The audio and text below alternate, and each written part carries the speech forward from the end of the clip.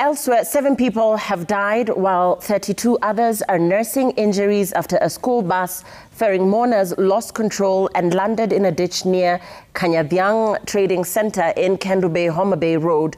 The bus that belongs to Gu Secondary School in Nyakach Sub-County in Kisumu had 39 passengers on board. According to witnesses, the bus lost control while the driver steered round Pala Junction, killing the 7 on the spot. Nyanza Regional Traffic Commander Joseph Nyaga said the 32 who sustained injuries were rushed to several health facilities in the region for treatment.